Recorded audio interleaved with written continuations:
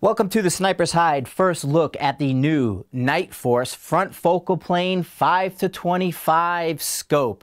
This is dubbed the B.E.A.S.T. Not an F1 5-22 front focal plane, but a true 5-25 front focal plane. Very similar to the Nightforce design, although you can see a different saddle section. So let's go through some of the features of this new scope.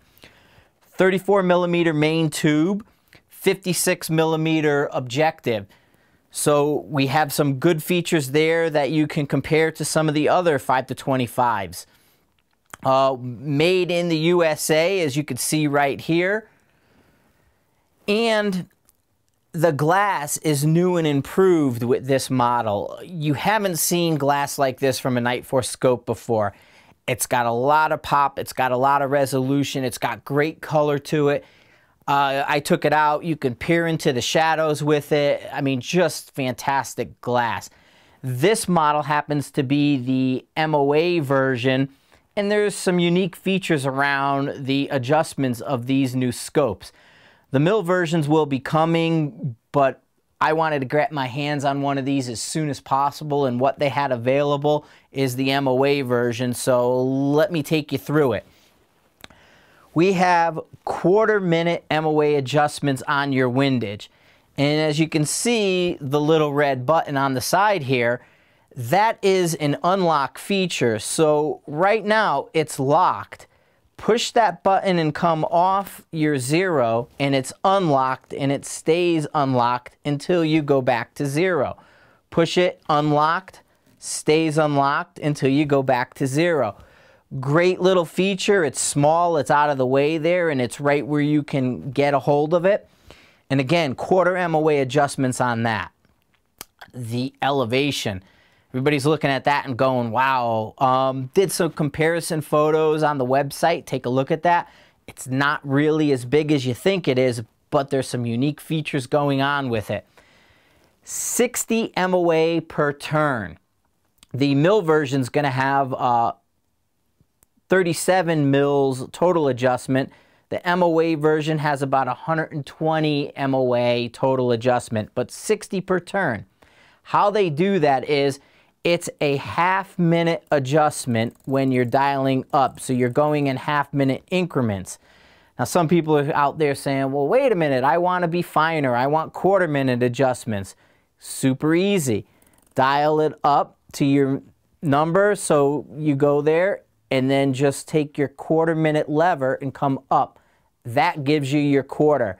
So, if you need something like that quarter mil fine-tune, just throw that lever. It'll stay there at that quarter-minute extra, or you can throw it off. Very easy to accomplish with that one hand. You can turn it and hit it pretty fast, pretty easy. Say you need 10 1/4 MOA. Dial up quickly to your 10 and then come up your quarter. You can come back down. Real simple to use. In the mills, it'll be 1/10 coming up with 2/10 adjustments. So that'll give it that speed for your course adjustment and then your fine tune. Very similar to the Marine Corps' Unerdle back in the day. The Unerdle was done back in 1978. Had the lever underneath that gave you 3 MOA plus or minus. Very similar in that. However, this is half mil with quarter mil fine tuning. On top here we have a knob. Well, what's that knob? That's Nightforce's brake, and how that works is you push it down and turn it on that way, and you can see you have a red line that's showing you it's on. Push it down and bring it back and it's off. Say you're going out there and you're going to push it and you're using something like a holdover reticle and you're going to dial X amount of adjustment on there, you can come up, push it down, get the brake on. Now your elevation is locked. You can use your reticle however you need it.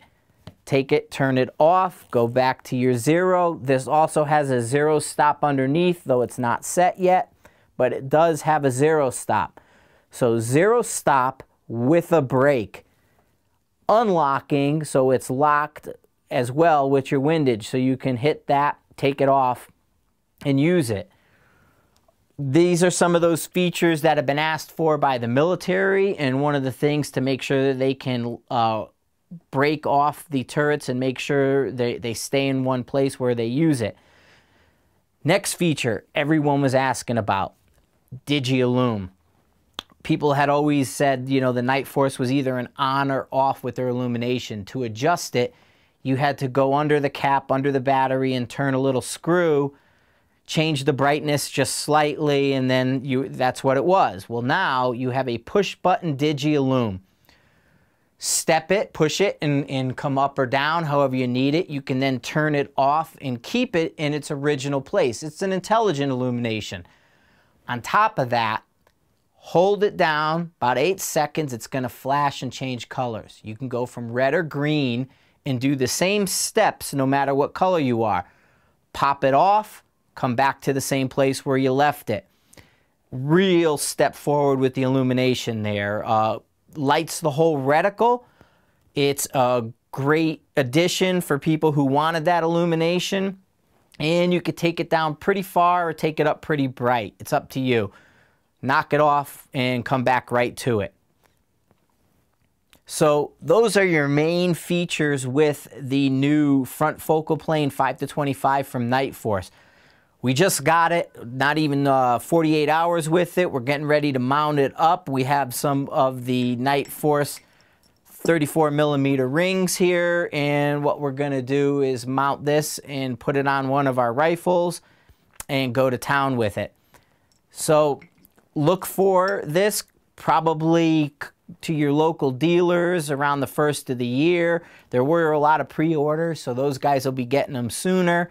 Probably end of November, beginning of December. I'm not 100% sure, but this is the new Nightforce 5-25 front focal plane.